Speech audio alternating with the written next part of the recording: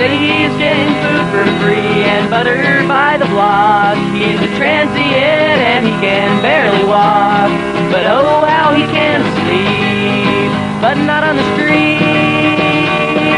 They're turning the park benches into seats and boarding up ventilation gaps so he won't find any heat. He was keeping warm, standing in the bean line, looking for change on the floor.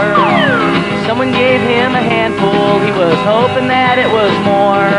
But a penny a day won't get him through today. Just last night you could have heard him scream. He was sweating bullets from a bad dream. Well, it's kinda hard to have good dreams anymore.